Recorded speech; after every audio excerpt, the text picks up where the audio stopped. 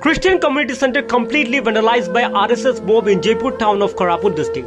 In a heartbreaking incident, a Christian community center near BSNL office in Lalguda area, Jeypore town in Koraput district of State of Odisha in India, which was under construction for providing education to the poor and underprivileged children and to bring smile on the face of the deprived and lonely widows. The community center was totally broke down here on Wednesday 24 January 2024. At first, the working laborers and believers were verbally abused and threatened by the mob. What is more painful is that where India is proud of its largest democracy country in the world, the Christian in Odisha state of Jeypore town in Koraput district are living in a panic situation. The hard-working money of the believers which they had saved for years to construct the community center with a vision to provide aid to the needy have turned to dust. The mob grabbed the camera of the Christian believers so that the believers cannot do video and take photos of the mob so that there won't be proof for the incident.